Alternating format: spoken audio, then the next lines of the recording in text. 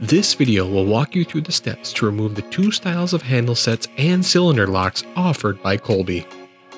Before you begin, remember to only work on the door in the open and unlocked position, and don't close the door until you've tested the operation.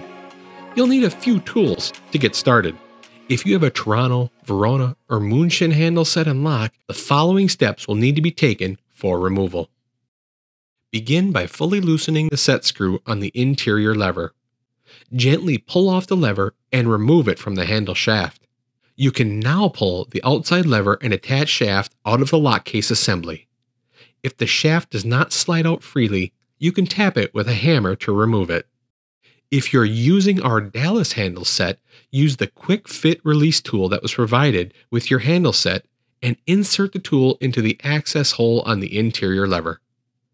Insert the tool parallel to the door, and while turning the tool, pull the lever gently off the handle shaft. If you've misplaced your quick fit connection tool, a small flathead screwdriver will also work. You can now pull the outside lever and attach shaft out of the lock case assembly. To remove the cylinder lock, remove the cylinder screw located along the edge of the door panel. Use the provided ring tool to disengage and turn the cylinder shaft until the drive tab is aligned with the cylinder. The drive tab must align with the cylinder to remove. Once the tab is aligned, you can remove the lock.